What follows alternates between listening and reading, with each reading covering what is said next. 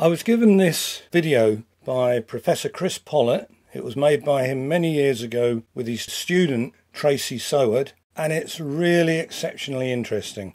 It's a time-lapse video where a photograph has been taken from the front of a foal's foot from 1 week old every week until it's a year. So you're going to see the development of the hoof in 31 seconds of what usually takes 12 months.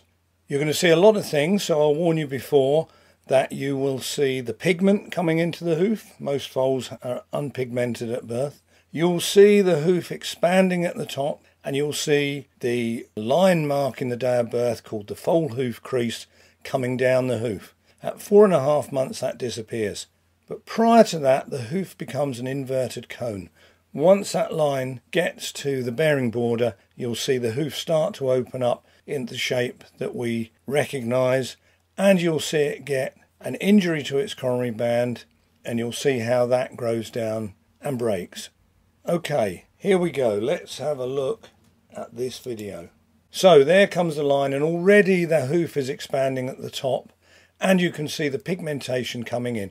But notice how the pigmentation is narrower lower down, and that's because the hoof is expanding, adding hoof horn and horn tubules in equal measures. Now this hoof starts to open.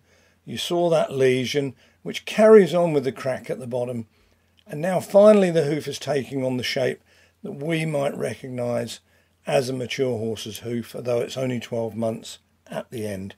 I really hope you enjoyed that.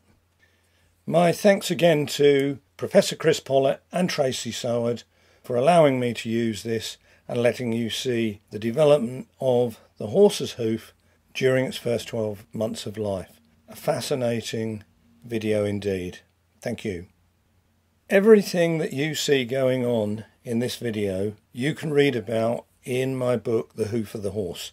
In fact, there are absolute whole chapters devoted to these changes that occur in the early years or the early months of a foal's life, plus an awful lot more. You can find it and my other books at curtisfarrierbooks.com, or you can put questions and I'll do my best to answer them.